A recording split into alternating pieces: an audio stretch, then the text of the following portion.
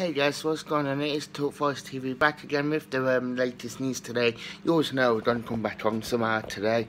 There's a bit of transfer news which I enjoy because it's transfer in the month, but obviously the big confirmation of Martin O'Neill becoming Forest manager. It's close, it's practically to no record, so no point trying to say it's close. Team looking like it's going to be his number 2 from the Sun. Been asked for them to return to Forest. Martin O'Neill, obviously, having them successful.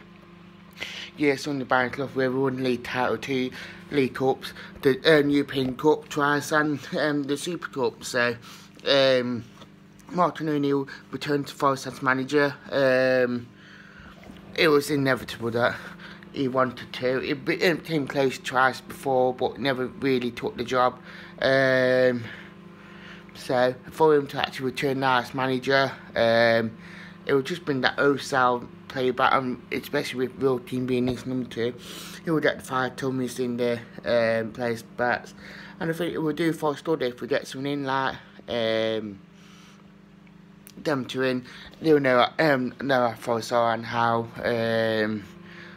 Forest way. They know they were just close the past history. Both of them been here as players when they sorted out, especially in the Barron Club. So I think it is good that them two are back. To be fair, I felt a little bit flat about it at the start because, especially after the last couple of days with the everything what gone off with Grandcard, then Forest losing that to get its wedding, just to come back for walking to actually hit and Martin O'Neill. I hope that they do well on that.